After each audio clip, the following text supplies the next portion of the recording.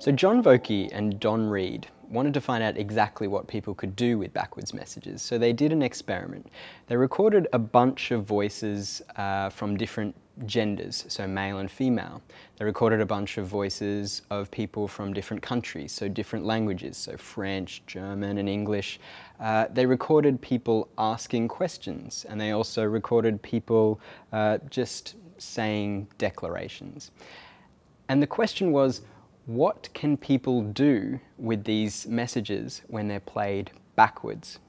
So what exactly does a backwards message sound like, and what can people pick up?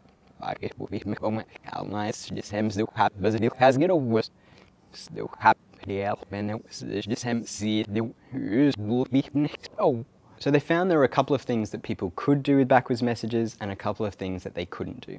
The things that they could do with backwards messages was tell the difference between gender, whether it was a male or a female speaker talking.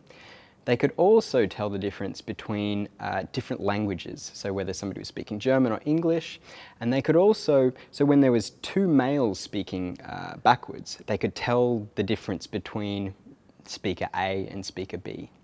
There was also a couple of things that they couldn't do well. So you might be able to think, you may think that participants would tell the difference between a question and a declaration because a question sort of ends with an inflection, but they couldn't do that. They also couldn't tell the difference between a sentence that was with words in the correct order and a sentence where it was completely scrambled.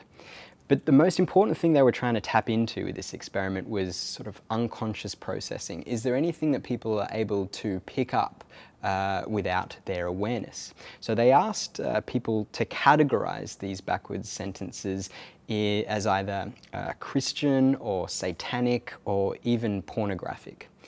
And they found that people could not correctly classify these things. So one of the sentences played forwards was, "Jesus loves me, this I know," and people couldn't correctly classify it as pornographic or Christian. So what happened with the Judas Priest trial? Well, I told you it was an awesome story, and now you've seen how John Vokey looks, you should see how it played out in court.